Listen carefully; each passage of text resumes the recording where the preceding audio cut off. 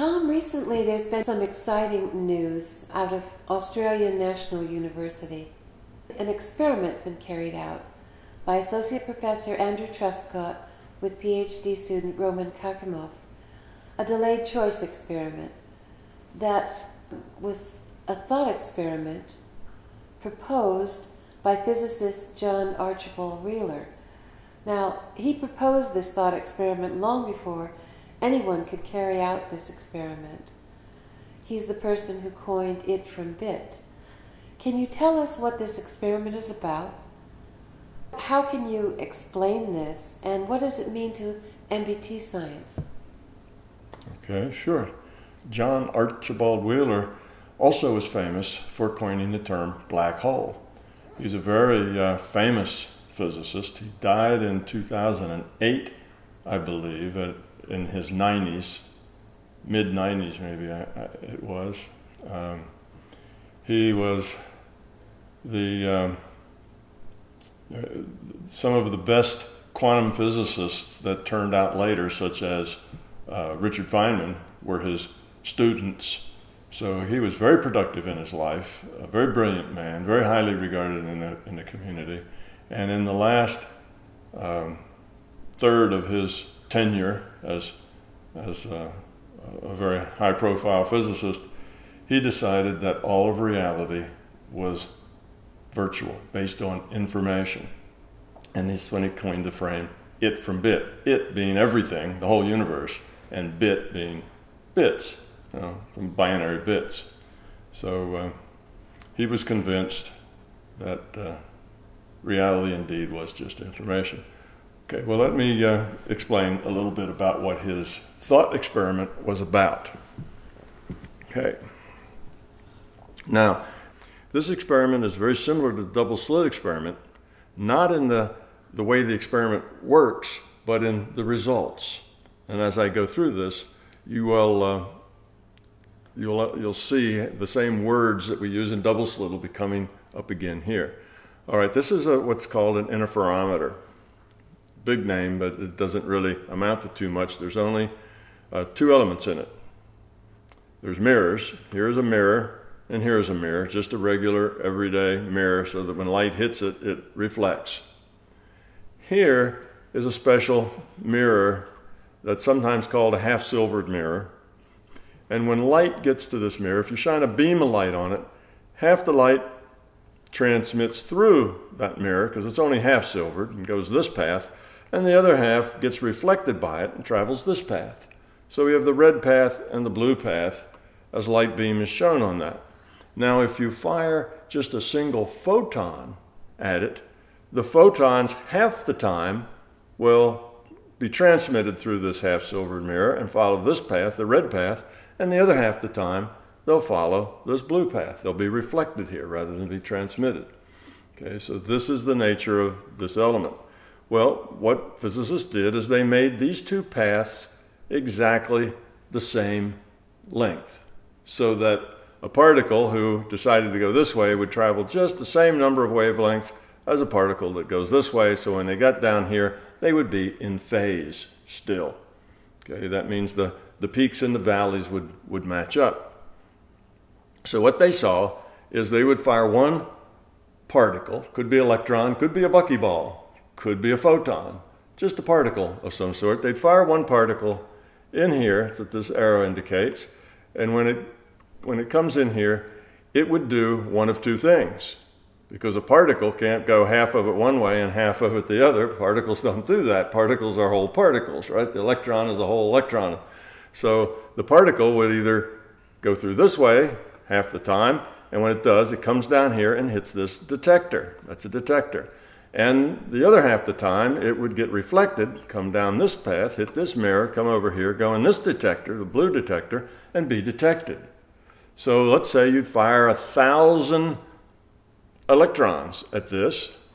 Photons would work too. You fire 1,000 particles, and 500 of them would end up here, and about 500 of them would end up there, you see.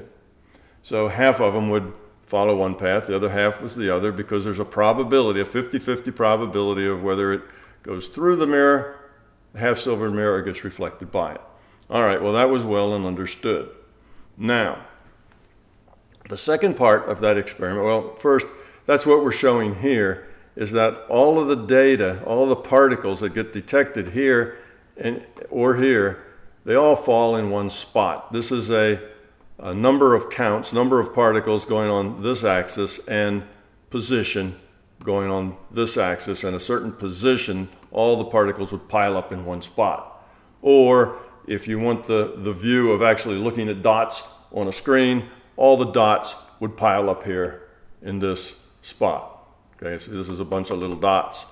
All right, now they had a second experiment, exactly the same as the first. This is Wheeler's Gedanken experiment, means thought experiment.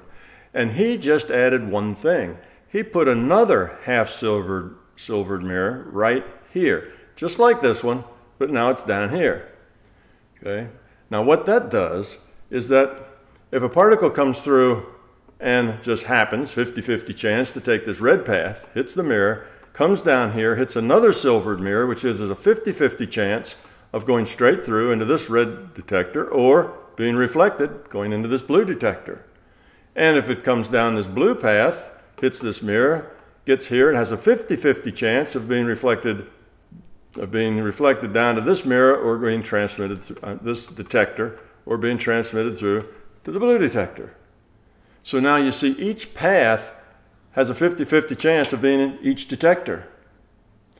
Well, you should recognize that as far as double slit goes, that the which way information has just been erased. You see, here we knew which one it came from. If this detector got it, it took that path. If that detector got it, it took this path. We know exactly which path it took. So all we get is all the particles pile up in a pile. There's no diffraction pattern. Here, we don't know which path it went through when we get out to this detector, because it goes through either path. It has a probability of 50-50 of going to either detector.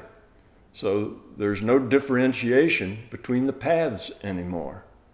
What happened is when they send single particles in here one at a time, they got a diffraction pattern. These particles would come in here and create this diffraction pattern. And here I have a picture of it, just like this one, where it's number of particles that hit by position across here, or if you just think of it as hits on a screen, there's a lot of dots under this big, and a little fewer here and a little fewer here. So the amplitude goes down as you move out, but you get a diffraction pattern scattering of the particles. So the particle comes in, and one particle goes in, and some particle will hit somewhere on the screen. It might be here on this line, or then this line, then that line. They just hit wherever they are, and eventually you send enough particles through, and it defines this diffraction pattern. Okay, it does this. This is really like the probability function here. All right, so that was the experiment. And everybody knew at that time that when you did these two experiments, when you did this one and the which way information was available, you got two piles of electrons at each detector. And when you did this way, where the which way information wasn't available, you got diffraction patterns. See, it sounds just like the double slit experiment, but it's just a totally different mechanism, a different experiment. So what Wheeler did is he said, well, let me back up. What the physicists said at the time was, well, somehow, when this particle comes in here, it knows that this is a particle setup. See, they said light could be a wave or a particle. And eventually they said electrons could be a wave or a particle. And that buckyballs could be a wave or a particle. Anything can be a wave or a particle. And they said the principle of the complementary principle said that it only acts one way or the other. It can act as a wave and a particle. It can act either as a wave or a particle, but it can't do both. They're complementary, but they're mutually exclusive. That's what the science said. So, when this was set up this way, where this detector collected from this path and that detector collected from that path, okay, that was an experimental setup where they were going to see particles. Send a particle in, They either get a detection here or they get a detection there. The only two probabilities. So they pile up here, they pile up there. Now this setup with a half-silvered mirror there and a half-silvered mirror there, the which-way information's gone, and they said then somehow this particle going in here knows that this is a wave situation. Like here it's time to be a particle, and here it's time to be a wave. And when it's a wave, then the wave can take both paths and interfere with itself and get a diffraction pattern. But of course, in order to say that, that kind of made sense, except this is a single particle. How does a single particle become a wave that can go through both slits at the same time? Take both paths, because that's what it has to happen in order to interfere with itself. You can't take an electron or a buckyball and have it turn into a wave that can take both paths, okay? This is what was thought. So what he said, what Wheeler said, he said, well, if this particle is so smart that it knows this setup is going to want it to act like a wave, and over here this particle is so smart it knows that this setup will want it to act like a particle. Remember, it can only act as one or the other. And this particle now has to be smart that it knows the kind of experiment that it's going into, which is kind of ridiculous, right? Then, but physicists were backed up against the wall, so they had to be ridiculous because that's the only way that they could explain this, was with being ridiculous. Anyway, so he said, when does the particle figure out that it needs to be a wave or a particle? This was his experiment. So he said, here's what an experiment should do. We're going to put a particle in here, and there will be no mirror at this point, no half-silvered mirror. So it'd be this case. We're going to put the particle in, and the apparatus looks just like this. Well, it then would know that it needs to be a particle, right? And it needs to know that right here, because if it's a particle, it can only go one way or the other and end up in one detector or the other. Now, after it comes in here, it has to have already made its decision what it's going to be, because if it's a wave, right at this point, it has to part go that way and part go this way so it can interfere with itself. So that decision of whether it's a particle or wave has to be made right here, because it's different. Particle goes one or the other, a wave goes both. So he said, aha, we'll start this experiment and we'll put a particle in here in this form. And then while this particle is moving down this path, it's somewhere in the apparatus. It hasn't gotten to this point yet. It's here or here or here or here, someplace just in the apparatus. We're going to stick that mirror in down here. So now you have to be very fast to do that. You've got a particle of light going at the speed of light, and it's traveling these lengths. And after it enters here and gets somewhere, say on either of these lines, then you want to stick this in, because it's already made its decision whether it's a particle or wave at this point. Now, if it comes into here, it says, well, this is a particle setup, so it should choose to be a particle and go to one or the other. Now, while it was in process, somebody sticks a silver mirror in here. It's already decided to be a particle. What's it going to do? You see, that was the problem. What is it going to do? It's already had to decide at this point it's a particle and go in one or the other, because that was this setup. Can it know ahead of time that somebody's going to switch it? Well, that would be a very smart particle, wouldn't it? Can tell the future. So that didn't make a whole lot of sense. So this was his thought experiment. Nobody was able to do it for a long time, because it's very, very hard to stick a mirror in here or take it out faster than light can go around that corner, you see. So it stayed a thought experiment for a long time, until some very clever people in Australia figured out that they could simulate these half-silvered mirrors with dual laser beams. They'd make a diffraction grating, which is what this half-silvered mirror works like, out of dual laser beams. And a laser beam can be turned off and on very, very quickly, you see, because the laser's right here close to emulate that, and the laser's right here. So a laser light only has to move, just a tiny little bit to get to that slit, while this thing has to go all the way around a circle. So the light could produce this extra mirror down here or take it away. Now in this experiment, they had those lasers turned on randomly. So they'd let the particle come through here. Now the particle's in the apparatus. Now a random number would be drawn, and based on that random number, this mirror would be stuck in or not stuck in. You see? That's the way they did the experiment. Well, what is this poor particle going to do? It gets to the thing, it gets to this apparatus, it says, oh, this is a particle, I need to be a particle, I'll go one or the other. So it picks one, say it picks this red one, and then somebody throws a new mirror in here that wasn't there before.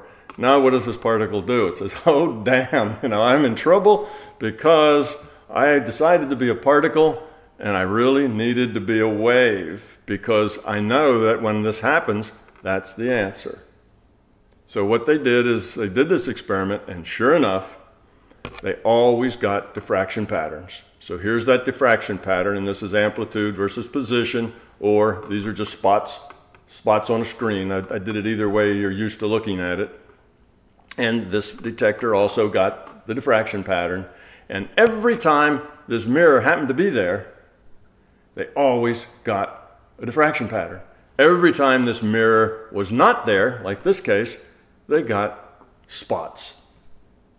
One spot in one of these cases. So here, let's say they throw in 1,000 spots in this case. They would have 500 of those spots just happen to land in these stripe patterns and nowhere else. And the other half of them would just happen to land in this diffraction pattern, you see, because there's a 50-50 choice down here. All right, well, that was the experiment. Well, of course, so it's just like the double slit, except it's done differently. But that tells you that this result is not simply an artifact of the double slit experiment, that it's a fundamental part of the way reality works. It works this way just like it does in the double slit in a completely different experimental setup. So we know it's not, well, you get those double slit results because something funny about that double slit experiment. Well, we get the same results here, and this has nothing to do with double slits. So then the question is, what does MBT say about this? Well, it's the same answer as it was for the double slit. There are no particles. And when you talk about, you put a particle in, and you have to then have a particle go one way or the other, it creates this inconsistency because they're not particles. Particles are not particles, they're probability distributions. So you have, and that means it's just a probability of a potentiality. You have a potential for a particle to go this way, and there's a potential for a particle to go that way, but because it's just potential, the potential of which way it goes can go both ways. So the probability can go both ways. It's not that waves go both ways, particles don't. It's that the particle is just a probability. It's not really a particle. Okay, it's a probability. And that probability has a potential to go either way, so there's a certain amount of probability that goes either way. Now that probability gets around here and it gets to this. Well, now, if it's coming this direction, it has a probability to take a reflection and go here, or to go transmission and go through here. So the probability to do either, that probability splits. The probability that's gone this way splits into those two probabilities. The particle doesn't actually appear until it hits the detector. That's when the measurement's made. And when the measurement's made, oh, you get a particle. Now, where is that particle going to hit? Well, there's a probability that it could have gone either way. Those probabilities interfere with each other, producing a different probability pattern, which is what this looks like, this kind of wavy looking thing here. That's just a probability as a function of position. It's another way to look at it. Probability as a function of position. You say this is probability, that's position.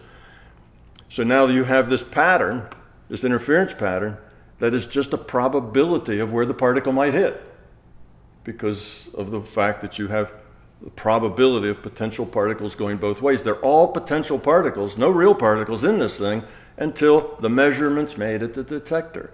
So the first sign of a real particle is when that detector gets something.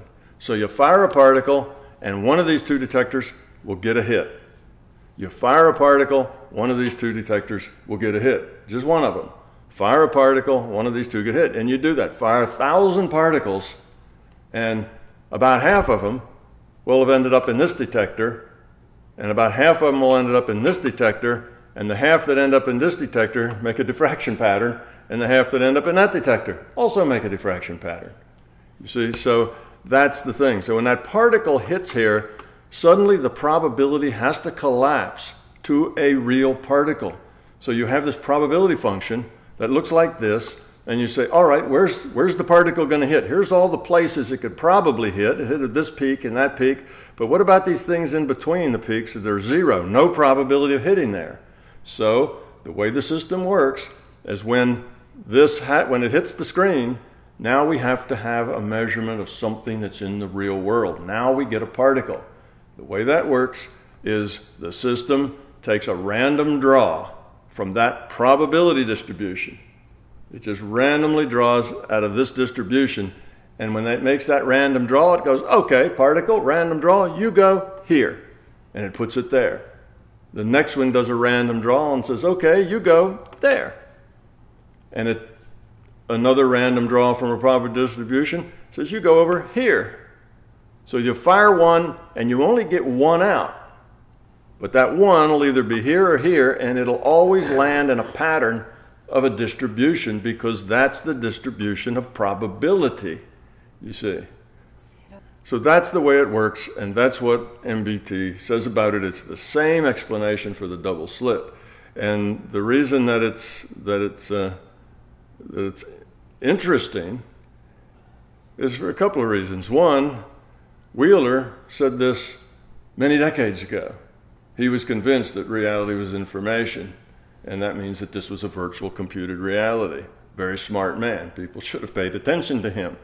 And they couldn't do it until recently, and when they do, it turned out just as Wheeler predicted, because he said it won't matter what the state is in when it comes out, because sometimes they left this thing in. You see it down here. They left this half-silvered mirror in, let the particle come in. It knew now it should have been a wave, but before it got to the end, it pulled that mirror out, and now it had to be a particle. You see, it did the reverse, too. That's why the random number could put this in or pull it out.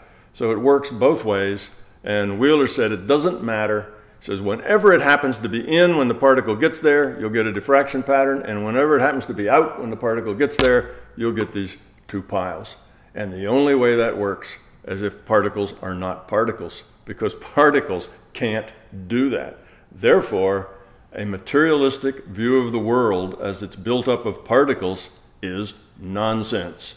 It does not work that way, and this experiment and the double slit basically tell physicists is that the materialistic view, the material reductionism, that everything is built up of particles, and all the little particles make bigger particles, you know, the subatomic make atomic particles, which make molecules, which make stuff. So everything's built up of these particles.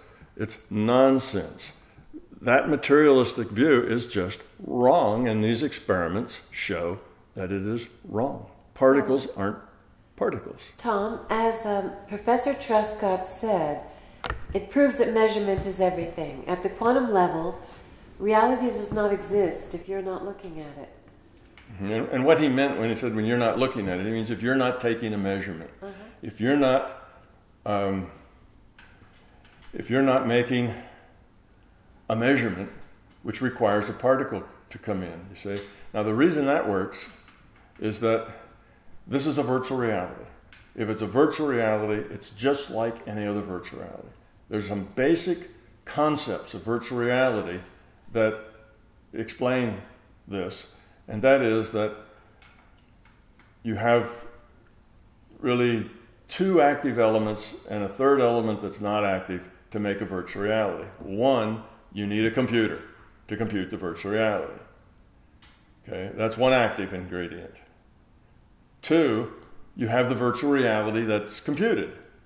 Okay, it computes a virtual reality, and there's the virtual reality that's computed. But that's an inactive ingredient. That's just ones and zeros on a hard drive. Okay. The second active ingredient is you need a decision maker. You need a player. A virtual reality is of no value without a player.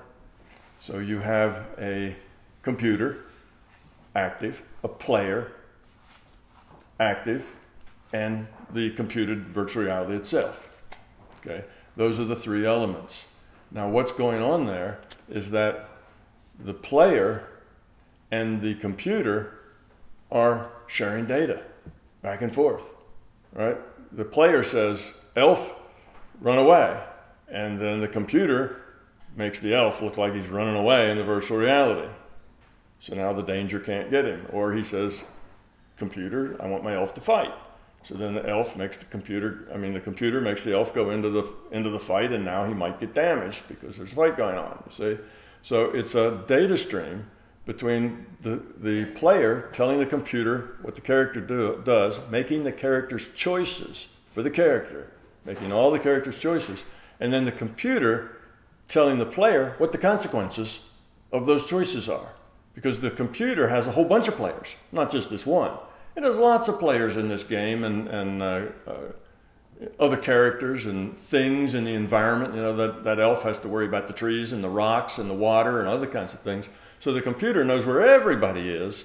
So the player says, computer, here's a choice I make for my character.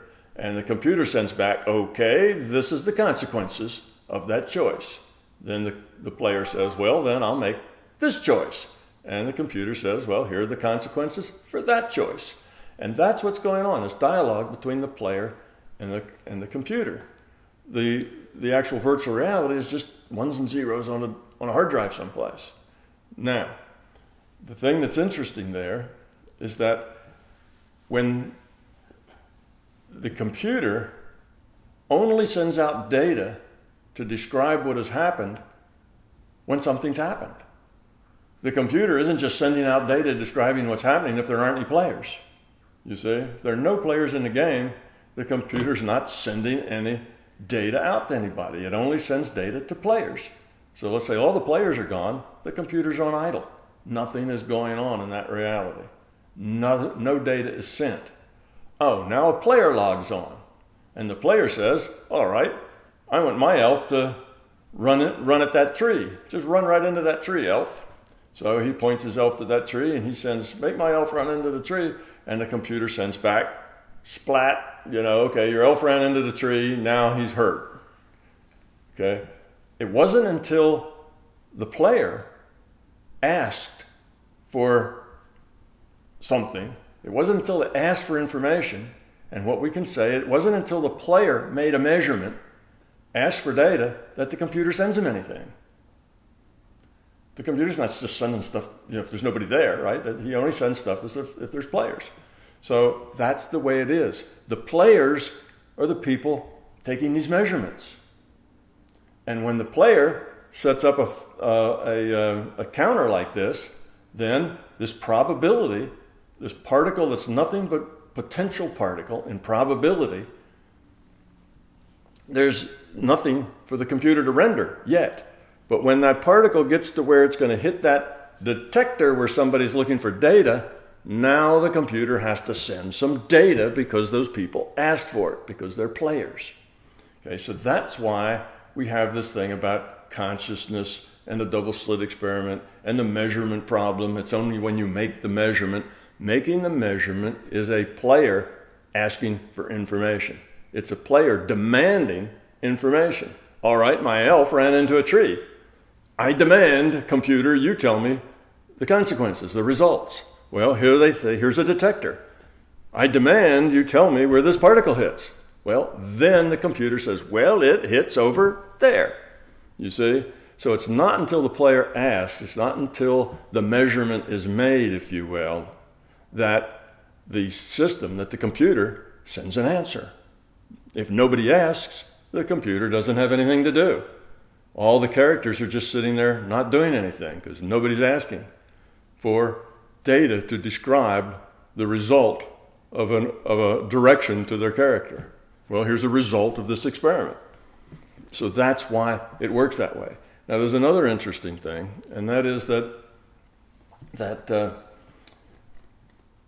in this triad of active player, active computer, and then just the virtual reality as ones and zeros on a hard drive,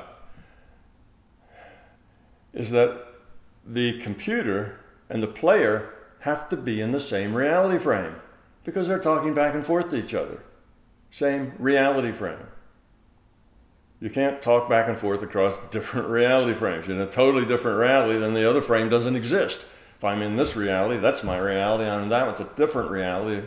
You can't talk back and forth across reality frames so easily. Not a direct line like you need for a computer output.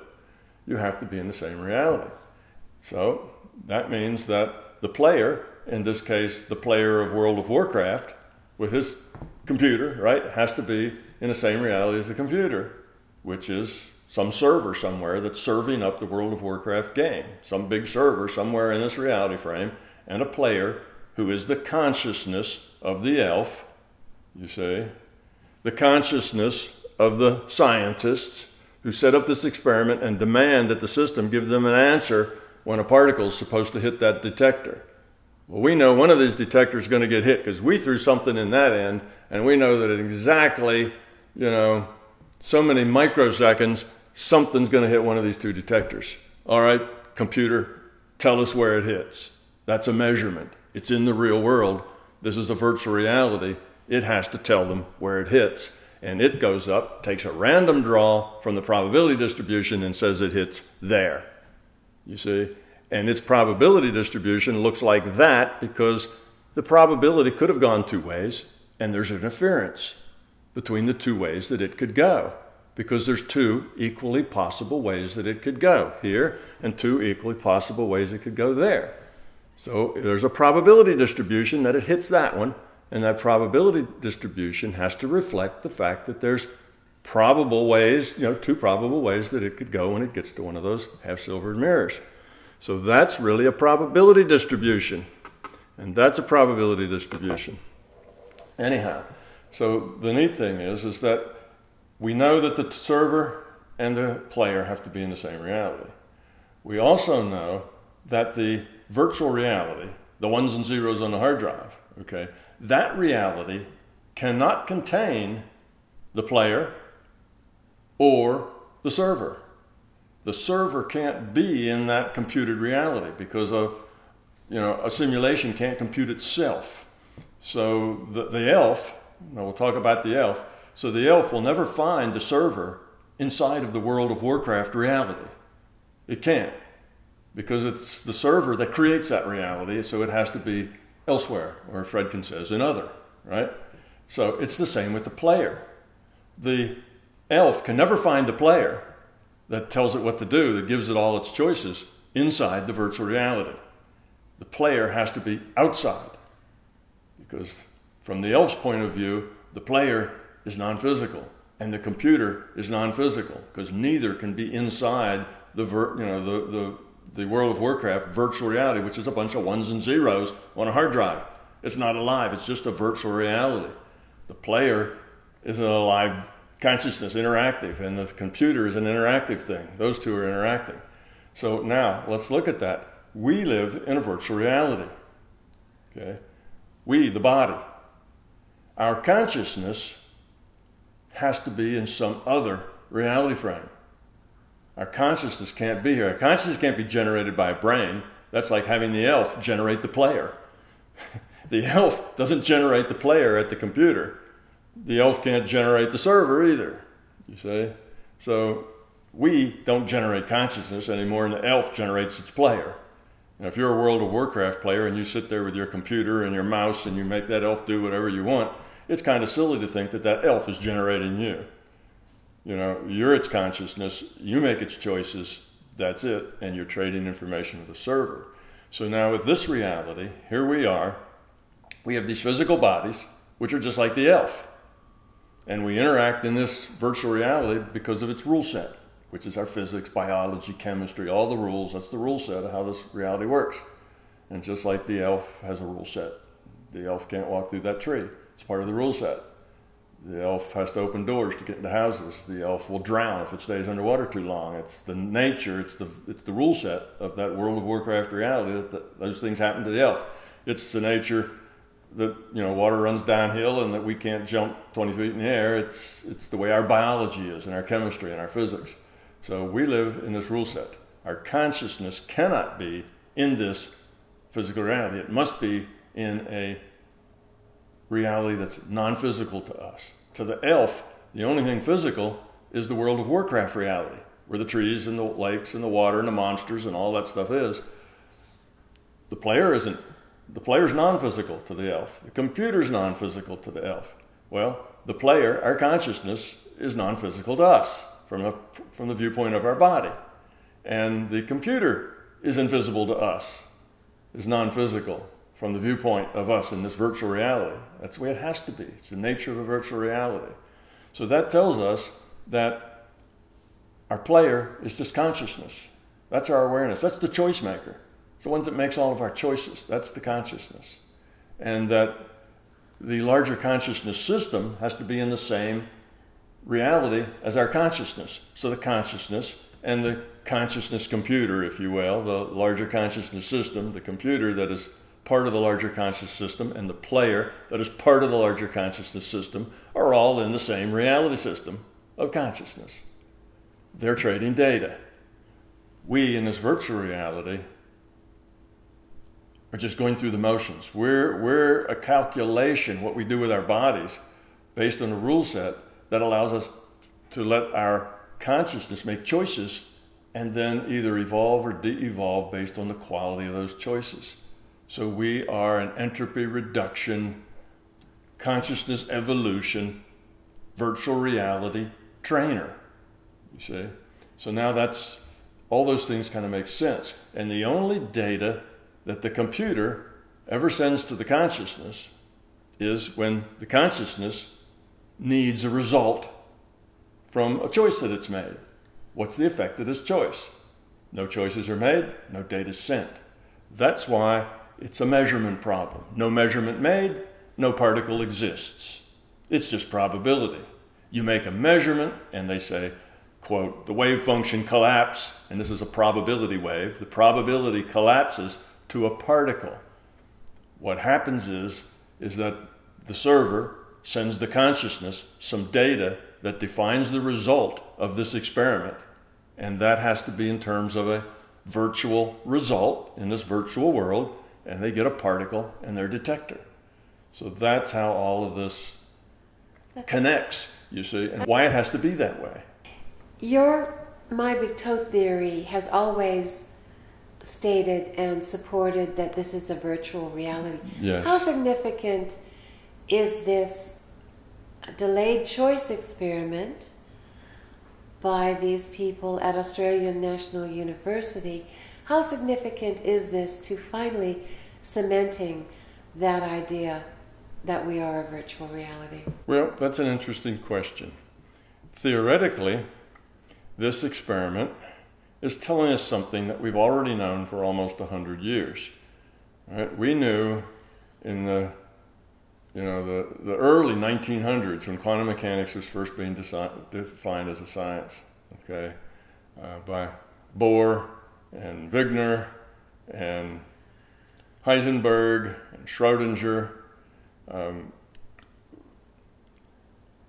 Einstein was part of that as well, although he disagreed with an awful lot of it, and he was wrong on that point. But anyway, we knew back in the early 1900s, certainly by the mid-1920s, that this was that the materialist model was wrong. Okay? They did not really understand how to describe it, because in those days, the concept of a digital computer didn't exist. The concept of a virtual reality didn't exist. These are concepts that were only thought of later, once computers actually existed. At that time, there were no computers. The idea of a computer hadn't even been dreamed up yet, even in a laboratory. So they didn't immediately go, aha, this must be a virtual reality, because that wasn't part of their decision space. It wasn't something they could think about. They didn't have the right fundamental understandings to come to that conclusion. But they did know that this material viewpoint, the materialism, the material reductionism, was just wrong. It wasn't correct. They tried to think about what could possibly be correct. They understood that it had to do with making the measurement. It's when you make the measurement that the particle exists. And this became known as the measurement problem. Because why should a particle exist because you make a measurement, you see? And in your sense, what you said is because you looked. You know, it's there because you look at it. You make a measurement. So you get the data. That was known to be a fact. It couldn't be explained. And the concepts that would explain it were many decades away. You see, now what's the significance? Well, the significance is that one, John Wheeler, who finally, he started out, you know, he was with these guys. John Wheeler was a young man. He was one of the junior members of this group of you know, Heisenberg and Bohr and Einstein and the rest of them. He was there shoulder to shoulder with those guys, but he wasn't one of the old hands. He was one of the young guys. And in the beginning, he took the view that everything's particles, and he went through a couple of iterations of different viewpoints, but at the end, he was convinced that everything is information, that it is indeed a virtual reality. He didn't die until 2008, so he had the ideas of virtual realities and information and computing and all that sort of stuff. It was something now that he understood, and he put all that together. That's when he coined the term it from bit, the universe, the physical reality from information.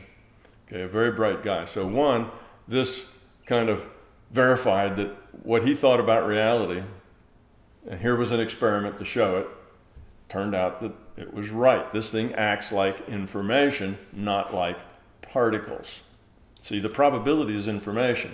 Particles are something different. They're hard little things in this reality. They're different. Okay, so that's one thing. It verified that that's a good idea that he had, that this is information. The experiment said, yea, verily, no particles, yes, information in the form of probability, which then quantum mechanics defines as probability waves, and then the probability waves collapse to make a particle. See, so that is good. The other thing is that when you did this experiment, it also showed that it wasn't just something quirky about the double slit experiment that produced these kinds of results. Well, here's another experiment that doesn't have any double slits in it, and the same stuff happens for the same reason. You see, it's just a different kind of experiment, which tells you that that kind of an effect is fundamental. It's not a quirk of this experimental setup. It's fundamental to reality. So that was an important thing that it did. But now let's look at it from more of a philosophical viewpoint. What is it a big deal or not? Well, probably not as big a deal as it should be. And that's because it has told physicists what they have actually known for almost 100 years. So they knew this in the 1920s, and now we're at 2015. It's almost 100 years have gone by, and they have known that materialism is wrong, and that this new idea of virtual reality answers all the mail. It answers the questions. It explains how the experiment works. It gets the right answers. And one of their very best, John Archibald Wheeler, you know, he was all the way behind it, and he was one of the better minds in physics. Like I say, a lot of the better minds in physics that followed were his students. So he was quite, you know, he was quite the man, quite the physicist, and he came to this conclusion. But anyway, physics, like anything else, is populated by people. And people everywhere run their lives out of their fear, their ego, their beliefs, and their expectations. That's just how they run their lives. And scientists, who are supposed to be in the pursuit of truth, often redefine the pursuit of truth as the pursuit of their beliefs. In other words, their beliefs must be true because that's their beliefs. They believe them. Well, if it doesn't suit their belief, if it's contrary to their belief, then it must not be true. It's just that simple, you see. So when they hear something like this, and it says, materialism isn't right, they go, yeah, well, I see that says that, but there's just something we don't understand yet. You know, this will all work out later. It's just a problem we don't understand. It looks like materialism isn't right, but we know it is. And that means, in psychological terms, that's called denial. They just deny the facts because, like they say, it's an inconvenient truth. If they admitted that, they'd have to admit that their whole basis of how they see the world is wrong. Their whole belief system that's been around since Newton is wrong. And they don't want to go there because they've invested their lives in this being a materialist, deterministic reality. Well, you did say that Einstein didn't quite believe all of the findings of the Copenhagen, the Copenhagen interpretation. But he did say, this is an illusion, albeit a persistent one. Mm-hmm. Do you think he was referring to... he did. As he got older and the experiments came in, Einstein wasn't a dumb guy, and he wasn't trapped by his beliefs. He saw that the things that he believed wouldn't happen, happened.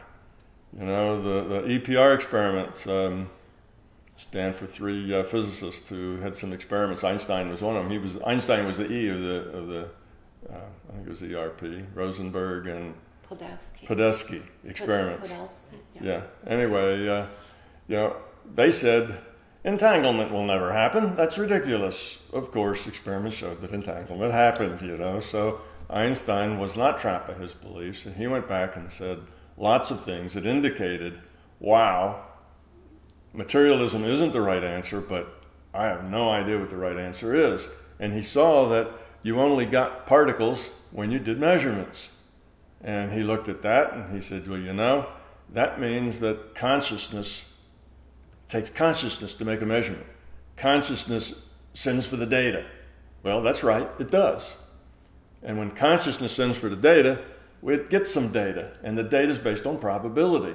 And he knew all that, and he said, well, somewhere at the root of this, it has something to do with consciousness, but I have no idea what the fundamentals look like. And that's a quote that I give in one of my things from Einstein. I didn't quote it exactly, but I paraphrased it. It was something like that.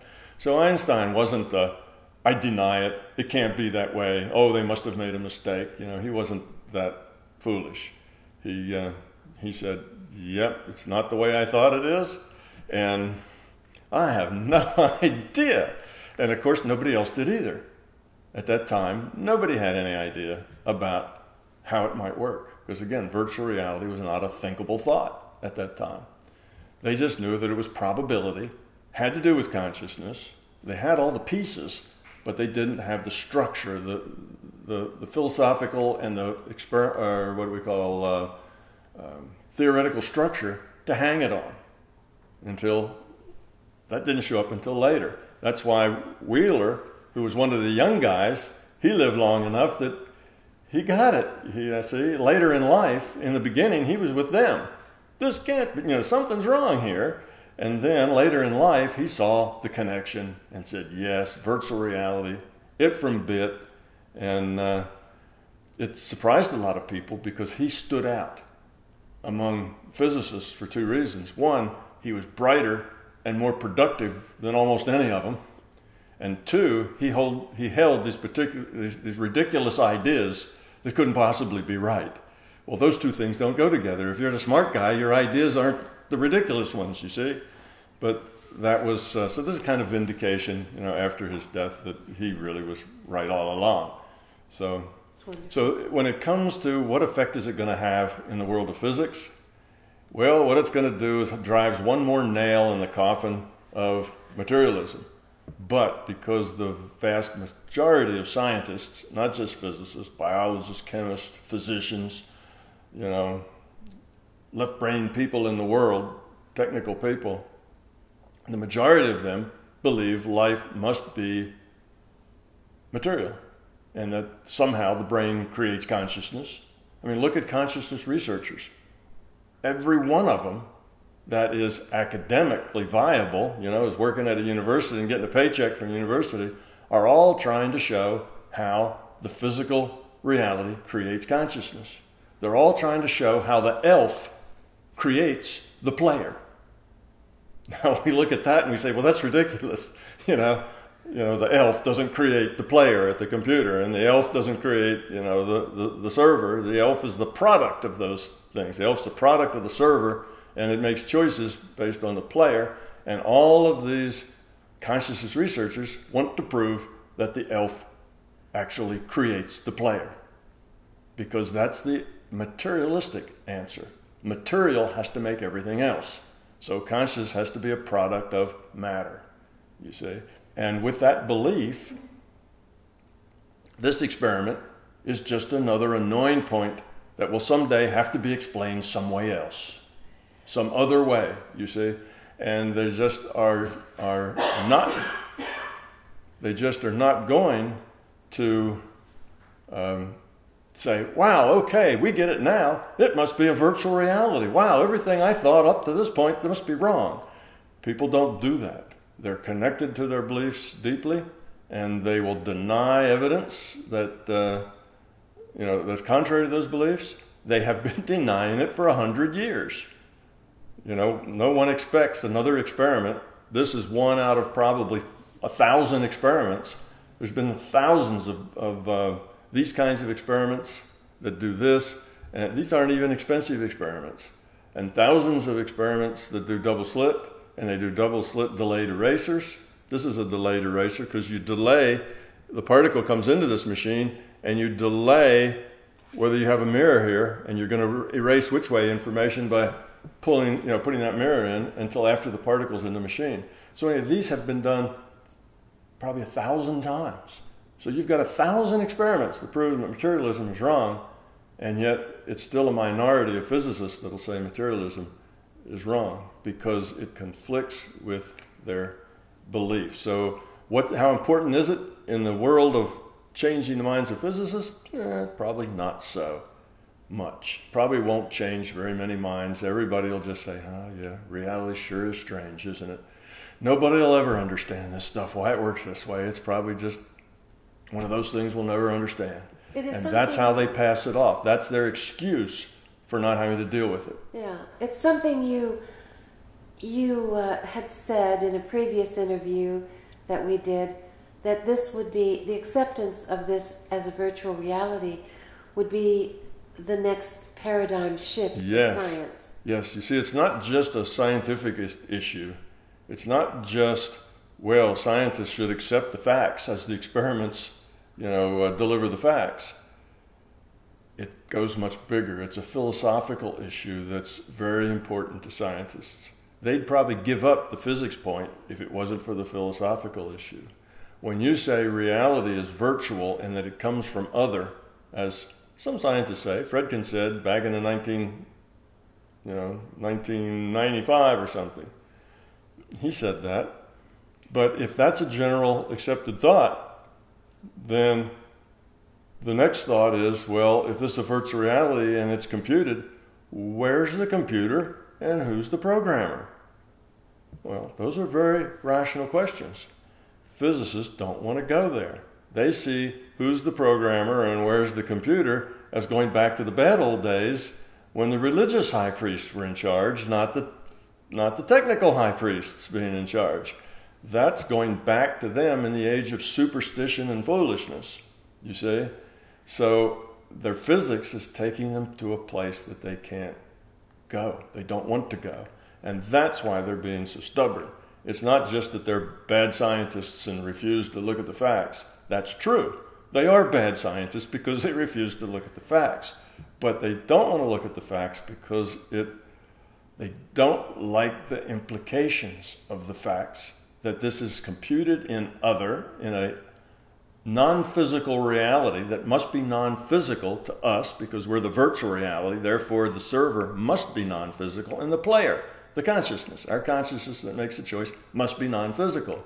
So now they're saying, oh, we people here, we're just the avatars. And the real us is in another reality frame that's non-physical to us. And the computer that set all this up is in a frame that's non-physical to us. Suddenly this non-physical reality is major and fundamental, and we here in this physical universe are a product of it and not fundamental. Ooh, that's what the Pope was trying to tell us in the 10th century, right? And we don't want to go back there. We don't want the religious wars. We don't want all that nonsense loose in the world. We like this deterministic material reality that we understand are in charge of, and we're not going to let it go just because some experiments are showing that it's wrong. You see? So that's their problem. I think and it's because they don't see that in order to move forward, they have to accept that this is a virtual reality.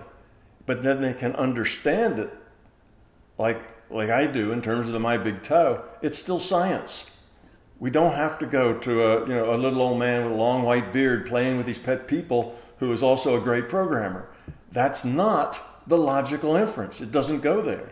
It goes to a larger consciousness system that is aware, that is a digital information system that is trying to evolve. It's finite, it's not infinite, it's real, it's imperfect, and it's just trying to survive like anything else that's trying to evolve. It's just trying to adapt to its environment, internal and external. So that's what's going on. We're part of this system. We're a piece of this larger consciousness system. And how does a digital information system evolve? By lowering its entropy, by creating more information out of random bits. That's how you lower information, or lower your entropy if you're a system. That's how information systems evolve. And we are part of that evolution. We, not we the body, we the consciousness who are playing these body avatars, you see, we the consciousness are trying to make choices, and by those choices, we evolve our own individuated unit of consciousness, and since we're a part of the whole thing, we're helping the whole thing evolve. That's it kind of brings it back to why is it like this? Where does it come from? Who's the programmer? Well, the programmer is just a larger consciousness system. What's that? It's just a natural information system that is aware, and it's evolving. It's in a state of becoming, as are we, and it's changing, imperfect, real, finite system. So it doesn't lead to theology in the sense of the old days. What it does is it takes the theology of the old days and gets rid of all the dogma and all the creeds and all the belief stuff and turns it into something scientific, you see? So it's not that they should see science de-evolving back to the 10th century. They need to see that all that religion needs to evolve up to science that now understands the larger reality. And then it's more of one happy family then. It's not the scientists over here and the religious people over there, and they don't like each other and they think each other are fools and so on. It's not that combative thing. What it is that, oh, we get it now. Yeah, there's a larger consciousness system. Consciousness is a thing. It's non-physical to us. We have a non-physical part. Oh, what do we call that? Well, if you're religious, you call it a soul. If you're not religious, it's just a non-physical part, because that's our consciousness. We're just this avatar body.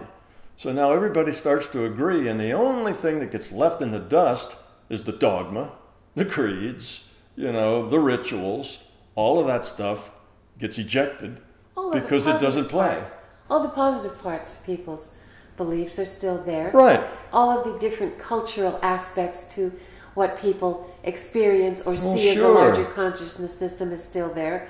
It's just that this is a more cohesive, bigger picture view of it. Yes, I asked a bunch of PhD theologists in Atlanta. We were in a panel together, and I asked them, I said, can you tell me what are the attributes of God that you, as you see it, as theologians? And these were all unity theologians, so they were not the most dogmatic type. They were probably the least dogmatic type. And they went out and they listed 5 or 6 or 8 or 10 attributes of God, and every one of them fit the description of the larger consciousness system, because they didn't have any attributes that were dogmatic. They didn't say things that were silly like, well, okay, God's a person that if you believe in him, he likes you, and if you don't believe in him, he doesn't like you. You see, that's just dogma. So they didn't say things like that, and the things they did say fit. So what happens is that religion and philosophy, the Buddha said, the physical world is maya, is illusion. Well, that's a virtual reality description if there ever was one, right? So you can take, in Christianity, God is love. Well, there it is. You take a consciousness, and a very low entropy consciousness is love. That's what love is. It's about other, not about self. So what it does is it takes the religion and the philosophy, both East and West, and gives it a scientific structure to understand what the Buddha meant when he said everything was illusion in this physical world. What it meant when he said God is love. What did all these things mean? And suddenly you get, oh, I get it. It's not a belief. It's science. It's logic. And then you find out that this model that I have of consciousness derives quantum mechanics. And it also derives relativity. It tells you why C is a constant. It also tells you why tunneling works and why entanglement and all those things work are no longer a mystery. And things that used to be paranormal, they're just normal now. Well, not necessarily all of them. Some paranormal stuff was probably silly stuff, but a lot of the things, the fundamental things that fell in the paranormal group, such as telepathy, such as mental healing, the placebo effect, all those things, telekinesis. There's a lot of things that have been studied, and all those things have become facts in a larger understanding. And you can also, so that same larger understanding says why those facts work sometimes and don't work sometimes, why they seem to be problematical in studying and so on. All of that comes out of it too. That's also logical. No, those things don't work the same way that this virtual reality works. They're based in a different reality frame. But anyway, everything comes out making sense. So that's kind of the nutshell, and that's why this is important, because it is one more nail in the coffin of materialism, and one day scientists will have to gather enough courage to move forward rather than continue to deny the facts of their experiments in order to stay still and stagnate in this concept of materialism instead of moving forward and not only liberating themselves and their science, but liberating philosophy and theology at the same time. You see? Well, Tom, that's very interesting, and I hope that eventually that will happen. We've been speaking of an experiment done by Australian National University, and that is very recent, that is 2015. But back in 1999, there was another experiment that you're familiar with, a delayed choice quantum eraser experiment. This was done by physicists at the University of Maryland and Texas A&M University, Marlon Scully at Texas A&M University. A delayed choice experiment was proposed by Scully and Joule in 1982. Now, Kim and Kulik and Shi and Scully conducted this experiment in 1999. Tell me what you know about this experiment and also what the significance is of this. Okay. This experiment is a delayed choice eraser. Just as this might be called a delayed choice eraser, the thing that Wheeler proposed. They're just two very different kinds of experiments. Now, what they did and why it was important was that back in the 1920s, when quantum mechanics was showing itself to be very weird, and when scientists were shaking their heads and trying to figure out a way that this could have a materialistic explanation so that it fit in like everything else, that was materialistic. They were looking for that very hard. Some of them proposed, they said, well, the reason that when you have the particles and you don't have which way information, that you get this probability distribution that is called the diffraction pattern. if you then measure the which way information, that diffraction pattern goes away. Okay? They call that decoherence. And that decoherence causes you to just get a pile of particles in a spot, one behind each slit. Okay? Now, that didn't seem to happen for any good materialistic reason. Okay? It happened for reasons that nobody could put their finger on, and it showed that because it happened that way, materialism was wrong. Well, a lot of people said, oh, we have to get out of this. We have to show that materialism is right. So what they came up with is that, well, when the detector measures which way the which slit the particle goes through, when you get that which way information, the only way to possibly get that measurement of the particle going through the slit is you have to somehow interact with that particle. You have to bounce a photon off of it. You somehow have to sense it in a field. You have to interact with it. And when you interact with it, you can't help but nudge it, bump it, give a little energy to it, take a little energy away. There's no way that you can measure it without touching it, affecting it somehow. And they said, aha, that's the materialist way that it works. It's that touch on that particle when you make the measurement that creates the decoherence that destroys the interference pattern and just gives you the two spots behind each slit. So that was the idea, because that kind of saved materialism. And a whole lot of people jumped on that bandwagon because everybody dearly wanted to find a materialistic answer to this experiment. Well, the early researchers thought about that, calculated about that, did some experiments, and they said, it's true that we cannot eliminate interaction with the particle when we measure which slit it's in. But we have done experiments such that that interaction is so small and so slight that it couldn't possibly cause any difference in the experiment. And they say that is not a good reason. It's not a good explanation that there's some kind of physical interaction going with that particle upon measurement. And all the physicists who were specialists in quantum theory knew that. They all agreed to that. The textbooks that I read back in the 1960s said some people thought that interaction during the measurement, was what caused it, but we know that's not true.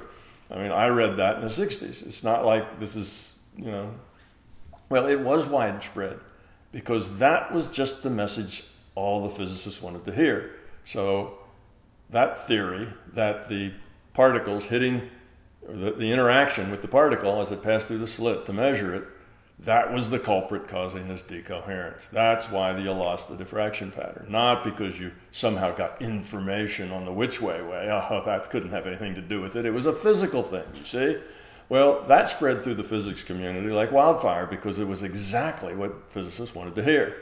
Problem solved. Everything's all right again in the world. Hallelujah. It's physical. Materialism is safe. That misinformation, that mistake, has been alive and circulating ever since. Now, again, quantum mechanics people like Feynman, who were really understood what they were doing, they knew better. They knew that wasn't the answer. They knew that didn't pull them out of the fire and rebuild a foundation under materialism. That's why Feynman was quoted as saying, shut up and calculate. Nobody can tell you why this works this way. You just calculate. He also said, nobody will ever understand how this double slit experiment works. It's just beyond understanding. Don't think anybody will ever know. It's just one of those things we're not meant to understand. So that's a cop-out, obviously, but that's Feynman. But he knew that this foolishness about, it's because the way we touch that particle when we measure it, that's the problem. He knew that was nonsense. And so does every other quantum physicist who is really a quantum physicist. Now, every physicist takes quantum mechanics. Just like every doctor takes certain level of medical courses. But then some of them go on to be brain surgeons, some of them become, eye, ear, nose, and throat, some of them do bones, some of them do feet, some of them do skin, some of them do heart. They have specialties.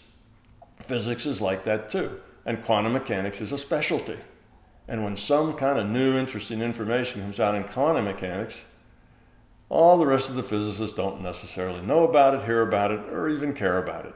If some new great technique in brain surgery occurs, all the foot doctors and the dermatologists don't necessarily know about it or care about it. It's not their specialty. But they did get this kind of fundamental brush by it. All doctors find out how brains work, and they all find out how bones work, and they all find out how the skin works. So they all know some of the stuff. And most of them down at that level in the physics world still believe that materialism is king because the interaction during that measurement is what causes the decoherence. That's a favorite because nobody wants to let go of it. It's the only excuse they have to make materialism real and fundamental. So it's still a widely held position among those who really don't know the details because they're not really quantum physicists. All right, so, the caliber of Feynman had no sense that really it was materialistic of those particles. You never heard Feynman say anything that silly. He wouldn't say that. He knew better. He said, nobody will ever understand it. Well, if the way it worked was it was that touch during the measurement that created it, well, we'd understand it. It's that touch, it's that energy put on that particle. He wouldn't say what he said. He'd know the answer was materialism reigns and that was that touch, but he knew that wasn't it. That's why he didn't say that. He said it's a deep mystery, we'll never know. So when you get the quotes from the experts who know, then you don't find that kind of foolishness. But you do get it when you just ask a physicist who doesn't really know, because it's not his field of expertise. And he dearly wants to believe it, and so do most of his brethren, so that's what they tell each other. And that's what they believe. So this experiment that you mentioned was the first one that I know of that figured out a way to do the double slit experiment, get the which way data, and never touch the particle at all. No energy of any amount, zero energy, was ever touched that particle in the measurement process. And the reason for that is this experiment had the particles going through the double slits striking a material, and when they hit that material, they produced an entangled pair of photons. So something comes in, hits this material, two photons that are entangled go out. One of them went to the regular double slit for the double slit experiment. The other one was used as the which way information, the other entangled particle, you see. So now you could have a way of measuring the which way information without ever touching the particles that were going through the double slits. So that was, we finally got to that thing where we could measure the which way without any way interfering with, touching, or doing anything at all to the particles that were going through the double slits. And of course, what they found out was just what everybody knew all along, is that it had nothing to do with energy touching those particles causing decoherence, because they had the same decoherence when they lost the which way information of those particles that had never been touched. And at the end of the experiment, it was kind of, well, I guess we've finally proved what we've all known for 100 years.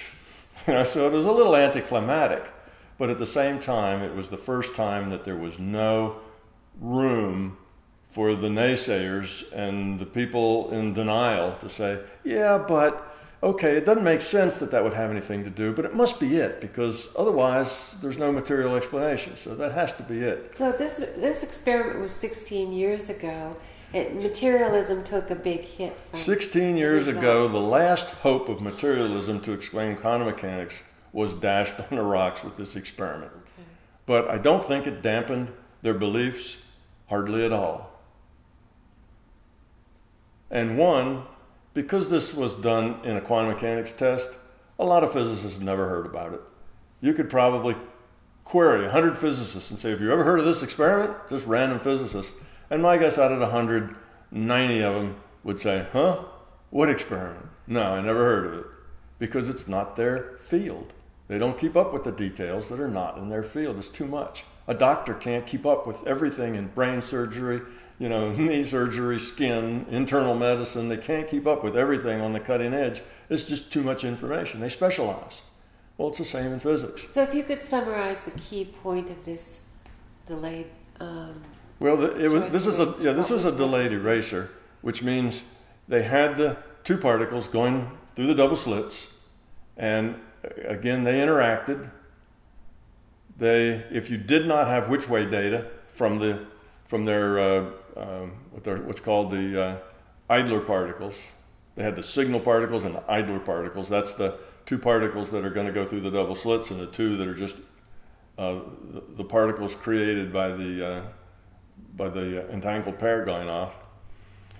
When they got rid of the which way information, which means they didn't look at, they took these two entangled things and they put them through a thing that didn't allow them to tell which slit they came through. When they did that, then they didn't have which way information. They got a diffraction pattern.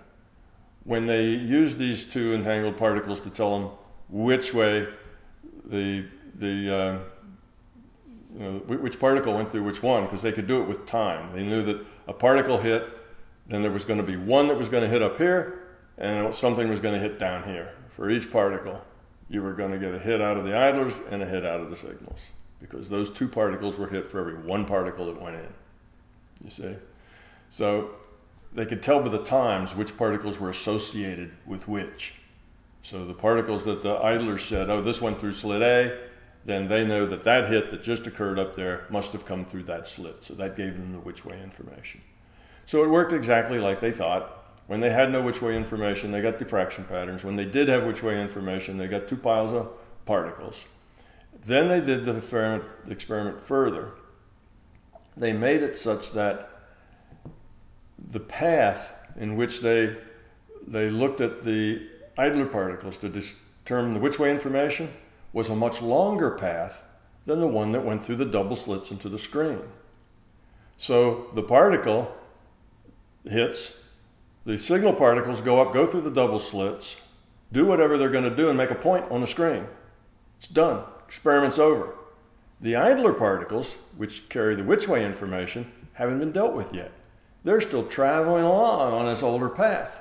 And then later, even after that other one's gone through the double slit, you got a point somewhere, supposedly. Now they determine here whether or not they're going to keep the which way information or throw it away, erase it. That makes it a delayed eraser. It's delayed until after the experiment's already over. The data's already been collected at the double slit screen. So the data's been collected, now a decision's made, well, let's erase the data. And they find out that that point that was already collected falls on a distribution of, a diffraction pattern. Or they say, well, let's keep the which way data, and they find that that point that had already been collected happens to fall on a spot right behind each slit. And they go, wow, how could that happen? How could the data that we collected at the screen at the double slit was already old, and before we made the decision of where that point should go? The point was collected, and the data that would say where that slit ought to go hadn't been made yet. So it's a delayed reaction. And that then, of course, mystifies everybody, because it looks like backward causality. It looks like, well, we captured the signal data, it's gone through the double slits, it's hit the screen, the data's collected, that's done, and now we say, let's erase the which way data, and that data point we already collected is on a diffraction pattern line, you see. Whereas had they said the other thing, it would have been on a decoherence, just a two-pile line. So it's like backwards causality. We do this and it changes the result we've already taken. Well, that's because they're thinking materialism and particles. If you look at the probability, you'll see that the probability of the measurement isn't done yet. The probability of the measurement isn't done until somebody looks at the data. And nobody looks at the data until the experiment's over. They do all these experiments, then they look at the data and see. And every time they had which way data, they end up with two piles of particles. And every way they don't, they end up with a diffraction pattern. It doesn't matter how late they waited to decide whether they had which way data or not. Okay, so that's That's a delayed eraser. In a delay, after the data had been taken, they erased the which way information. So that is and they did that not with them having to meddle with the experiment, but they just let the probability do that for them. Because sometimes, half the time, you see it was these mirrors, the same kind of mirrors here, where the light can either bounce off or go through with a 50-50. Some of the time they went this way, and which way and if they did that, they got the which way information. Some of the time they went the other way, which means, they didn't get the which way information.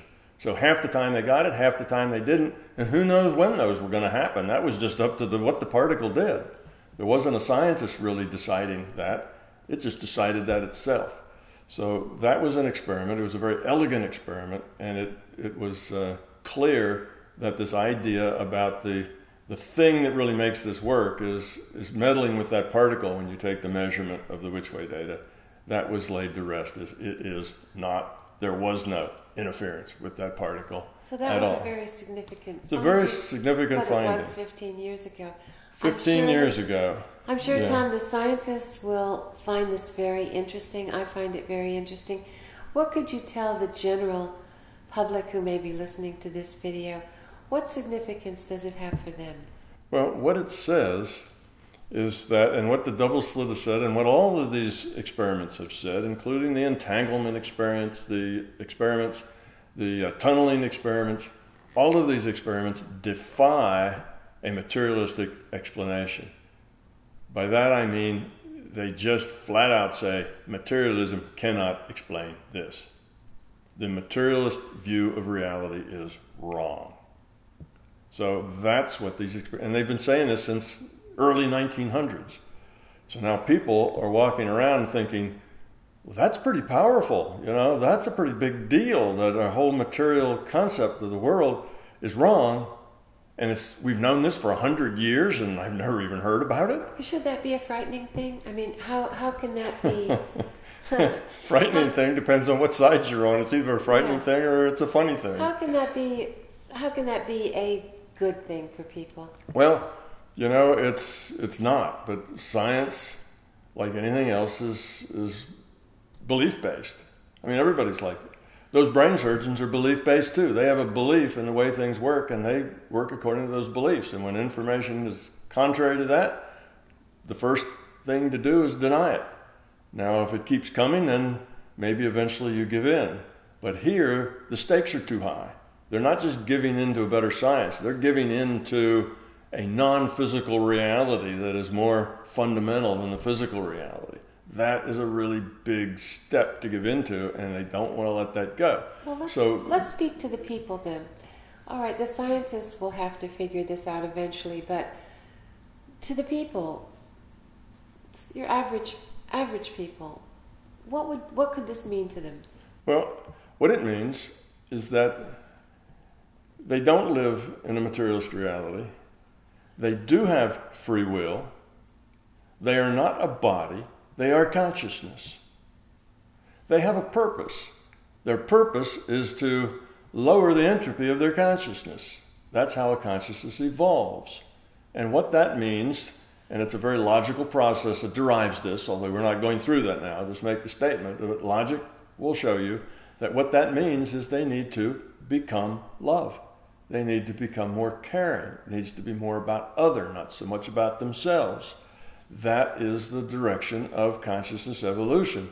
And that's not my idea of what it ought to be. That's what the logic says.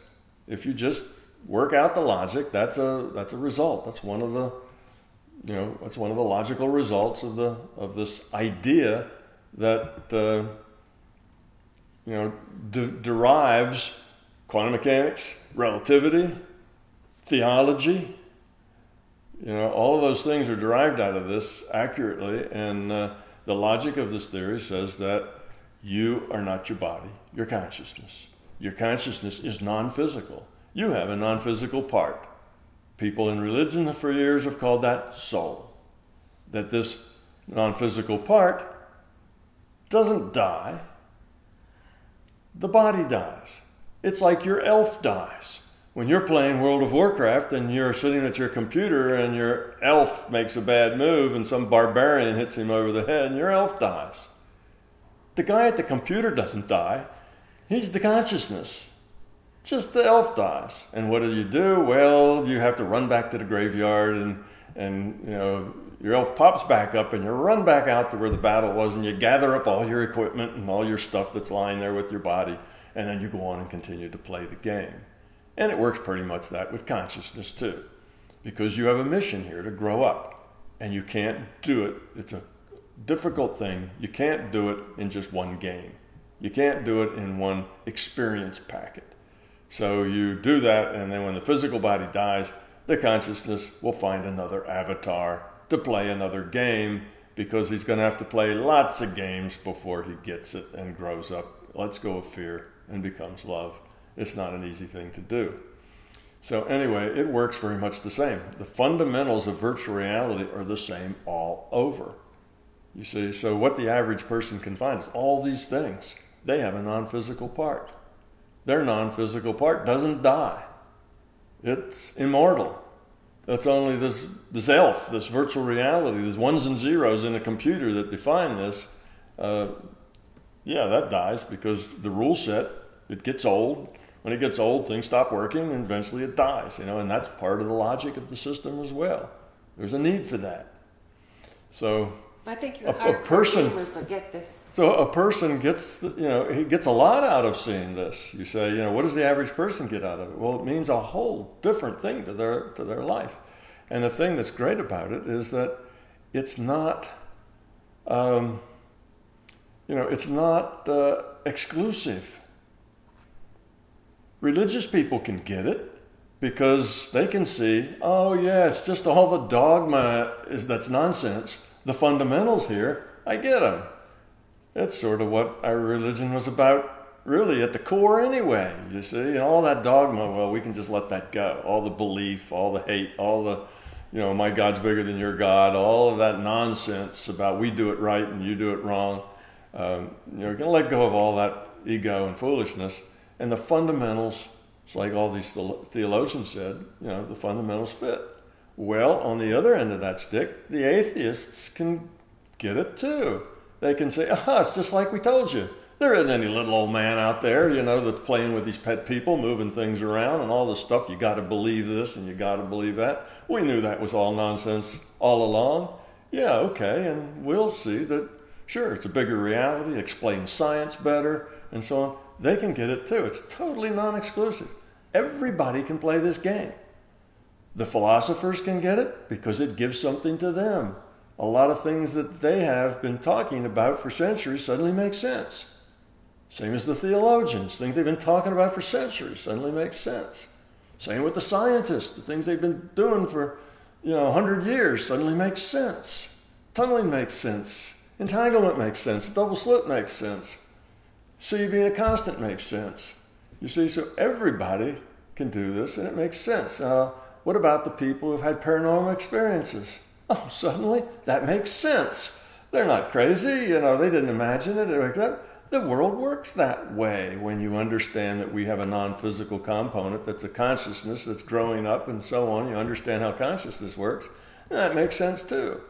So we have lots of things, lots of people with lots of experiences that the larger society says, well, you must be making that up. You must be getting hysterical. You must have dreamed that, you see. That's not real. And the person knows inside, that was real. I was there. I experienced it. You don't believe it, but it was real. And they say, yeah, well, it just seemed real to you. And they're going, no, it was real. And, that people can use their intents to heal. Well, that's what the placebo effect does. Intent heals. Okay. Now, why does that work? Well, once you understand how conscious works, that's just a logical outcome. It has to. There's no other way it works. Just like particles have to be probability distributions. There's no other way it can work. So what does the average person get out of this is a whole new lease on existence. Why they're here, what they're doing, what the point is, and therefore they can get better at getting that point and doing what they're here for. They can, all of their experience, that is objective, and all of that is subjective now has a structure that makes sense. All that subjective stuff makes sense. Why they're miserable, why they're unhappy, why their life sucks, why it's such a struggle being here. It all makes sense. What they have to do to be happy, fulfilled, full of joy, enjoy life. That's all comes out of the logic too. And it all just makes sense. You see? So when you say, well, okay, the scientists don't get it, but what's in it for everybody else? Well, that's there for the scientists and for everybody else. And it's life-changing. It's totally rewrites your whole sense of who you are and why you're here. You certainly had a lot of comments from people that said my big toe theory is life-changing. Yes, I've had thousands of people say that it's life-changing. And I love that about it, and also that what you said about it is all inclusive. It includes everyone and everything. Yeah, there are no losers. Yeah. You see, there are no losers. There's no... Everybody gets an explanation about life, and the only losers are the people who are so tied to their beliefs that they're trapped in those beliefs. They will lose those beliefs because those beliefs are not right. So the belief in materialism, the belief in the little old man God who plays with his pet people and who only will like you if you like him, if you serve him and pray to him. People who have these beliefs, you might say they're losers, but I call them winners. They have a chance to let go of that debilitating, trapping belief and go beyond it.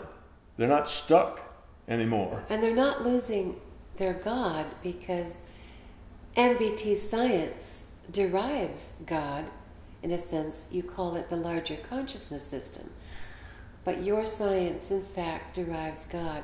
You simply don't give it that title because you have respect for people's different viewpoints of that God. Yes, if you call that God, then there'll be a lot of people who have all sorts of meanings about what that is, and you can't claim, well, I've just derived God, because that word God means so many things to so many people. All you're going to do is start a big argument that will be totally useless. So I derive the larger consciousness system, and that system has attributes of what these theologians thought were God, but it doesn't have the attributes that other people. It's not perfect. It's not infinite. It's evolving. It's not fixed, non-changing. It's changing too. So it's a real system. It's just a real system, evolving like real systems do. So in that sense, I wouldn't call it God, because it's not what a lot of people, maybe even most people, think about. But does it derive? Is this a derivation of an entity that performs all of the kind of fundamental and useful aspects attributed to a God? And yes, it does that. So in that way, you would say that MBT derives God, logically, as science. But you wouldn't say that if you took a normal, everyday definition of God, which is different. The things you believe will, get you into heaven and into hell and all this dogma stuff, and none of that is like that. You don't have that kind of stuff. You just are here. You're trying to grow up and evolve with your choices, and you make a little progress or you make a little regress, and then you try again, and so on. That's pretty much all there is to it. That's a very simple description, but that's it. There's not any dogma. It's a very simple one, but a very good one. It's very simple ideas. So, yes, it's very inclusive. If people would let go of those belief traps, they'd find a place in this that really answered the fundamental needs in their life. But if they want to cling to those belief traps, then they'll be fighting with their shadow. It's something they can't win, because this is actually the way the world seems to work. Now, I hasten to say that this is a theory. Everything in science is a theory. Quantum mechanics is the theory of quantum mechanics, and the theory of relativity, you see, and the theory of evolution, and the theory of certain kinds of chemistry, and the theories in biology. We don't have physical laws. We don't have proofs in science anymore. That was an old, you got to go back 200 years before people said, how do you prove that? Well, there's only two things you can prove, and one of them is logic. There are logic proofs. Okay, here's a logic proof, and it's an accurate proof. You come up with a statement like, all cows can fly. Bossy is a cow, therefore Bossy can fly. That's true. You see, based on the assumption, we have truth, and that is proof. That's proof. That's considered a logical proof that Bossy can fly, because Bossy's a cow, and we started with the assumption that all cows can fly. Now, of course, our assumption doesn't make any sense, but neither does an assumption of materialism make any sense. You see, but you can pick something nonsense, or nor does an idea about God playing with these pet people make any sense. So there's things, if you start out with a bad assumption, you logically can prove a bad result. So that's proof. And mathematics is just the logic of number. It's the logic of quantity. So there are proofs in mathematics where you can start here and logically get there. And if you show all the steps in between and you don't make any mistakes, that's a proof. But other than that, there are no proofs in science. We have theories, and we collect evidence. And when you have enough evidence, you begin to think that the theory is correct. So quantum mechanics, the theory of quantum mechanics, has been producing right answers and right calculations. Just like Feynman said, shut up and calculate. They've been calculating like crazy now for almost 100 years, and they're really good at it, and they are very successful. They can tell you just exactly the way those particles are going to act with their calculations. They're right. They're not only right some of the time, they're always right when they do the calculations right. But we don't call that a law, and we don't call that proof. We say that's a lot of good evidence. And the reason that we won't call it a law or a proof is because all the evidence hasn't come in yet. What are they going to find out in the next 100 years? Or the 100 years after that? So it takes a lot of arrogance and hubris to say, this is a law, we know everything can possibly be known about this, when there's a whole lot more that can probably be known about that, and you just don't understand it yet. We're always ignorant of what we're ignorant of. So we've given up that kind of hubris after Newton. We had Newton's laws, and then we found out that Newton's laws weren't laws at all. They weren't even right. They were close. They were a good approximation, but they don't do it right.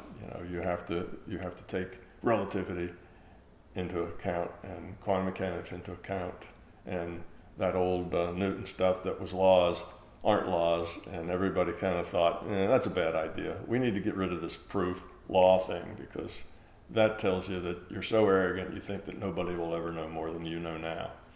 And that's just a bad assumption. Look at history. That's always been a bad assumption.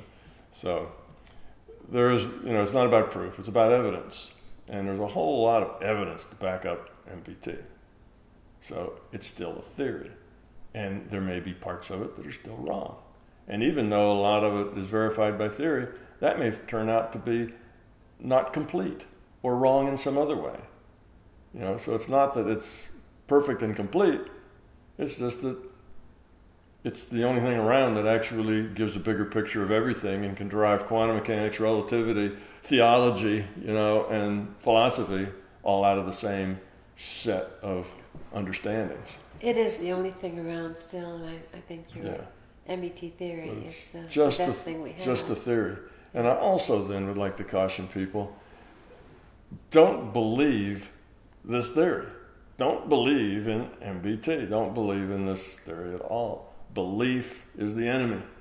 Belief isn't any good. This can't be your truth if it's not your experience. Now, we can test the objective part. That's the quantum mechanics and the relativity and things, okay? And I'm coming up with a whole list of experiments that can be done to verify this. Well, that's just the objective part. But now there's a subjective part. It's also a theory that explains all of your subjective experiences, because those are experiences of consciousness. And if you understand consciousness, then you have a construct in which you can understand your subjective experiences. You see? So those have to be your personal experiences. That's what I mean by it can't be your truth if it's not your experience. So you don't want to believe it. You want to go find out for yourself. You want to experience it. You want to experience this larger reality and how it works. And it's not that hard to do. And anybody can learn how to do that. So this is not a thing to believe in. It's a thing. It's a thing to think about. It's a thing to be skeptical about. And it's a thing to decide, well, okay, I'll give it a 50% maybe. It might be right, but it might not. Let me go find out. Let me do some study. Let me see how well it fits science and physics. And let's see how well it fits my own personal subjective experience. And if it fits it, well, then maybe I'll raise it up to 60 or 70%. And if it doesn't, I'll throw it out as garbage. And that is the way that you should approach this idea. It ought to be experimental. You need to do your own work and not believe what people tell you. Be your own scientist. So that's an important part of it. I don't want people to think that I'm saying this is the theory that tells everything. This is the theory of everything, and there isn't anything else. Just believe this, and you'll be okay. Don't believe this, because if you do, you won't be okay. You won't learn anything. As soon as you believe something, you stop asking questions. You stop being the experimentalist. You stop learning. So belief is the problem, not the solution. Thank you so much, Tom. I think that the phrase that you just gave out, be your own scientist, is a great way to end this interview. And I think that's great advice. Thank you so much. Well, thank you, Donna. It's been fun as usual.